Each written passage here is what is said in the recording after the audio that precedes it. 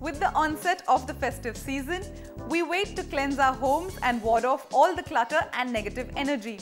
What better way than Feng Shui energizers that not only help to rid your home from negativity, but also helps in bring prosperity and good luck to your family.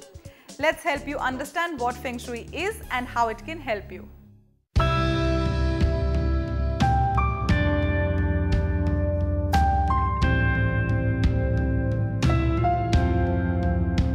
We are in the middle of the Navratras and there is no better time than this auspicious period to make new beginnings.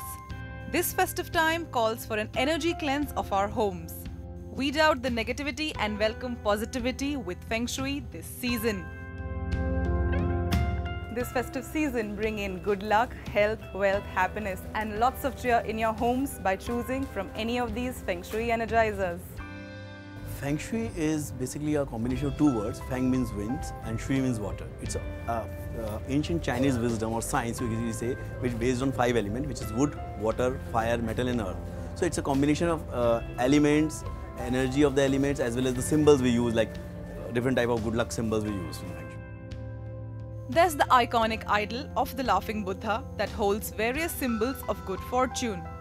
For example, this Buddha with the bag is to take away your worries. The one with coins is to attract money, and the Buddha with the shield is for protection. The laughing Buddha should always be placed facing the door so it greets wealth and success. Another Feng Shui element is the eternal bamboo, which is an indoor plant that also ushers in good fortune in our lives. It should ideally be bought to celebrate a new business venture, a grand opening, or even the purchase of a new house. It is recommended that it must be placed in the southeast direction of your house for best results.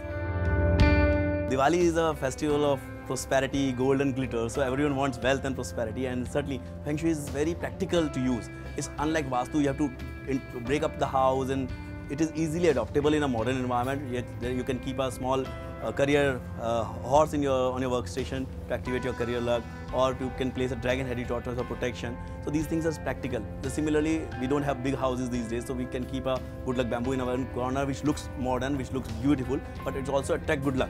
So it is adaptable, it is environment friendly, like mostly it is something which is to do with the energy, the basic 5 elements. So you keep plants, you keep chimes. Another popular Feng Shui energizer is the evil eye. With its origins in Turkey, the evil eye is believed to ward off any kind of evil or negative energy that you or your house may have absorbed. Placing an evil eye in your house protects you from bad luck and any kind of curse wished upon you. Another alternative to cleanse your homes are aroma oils. They not only rid your homes of negativity but keep the good Feng Shui flowing. For example, lemon oil evokes protective spirits, while sage is a power agent of cleanse. The wealth frog is another Feng Shui activator.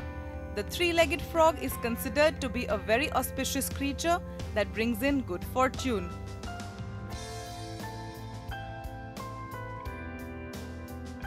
Then there is the career tortoise, a symbol of longevity, protection, support and wealth. Place it on a table in the north zone of your house to enhance career opportunities. Similarly, we have other products like arowana fish, which is a fish-eating fish, which is virtually killing competition. So it is help to get you acquisition of businesses, growth of your money luck or career promotions. So it is to be placed in southeast. For the believers and the non-believers, there is no harm in trying something new to enhance the vibe of your house this festive season. In New Delhi with camera person Pooja Arya, Radhika Circle for NDTV.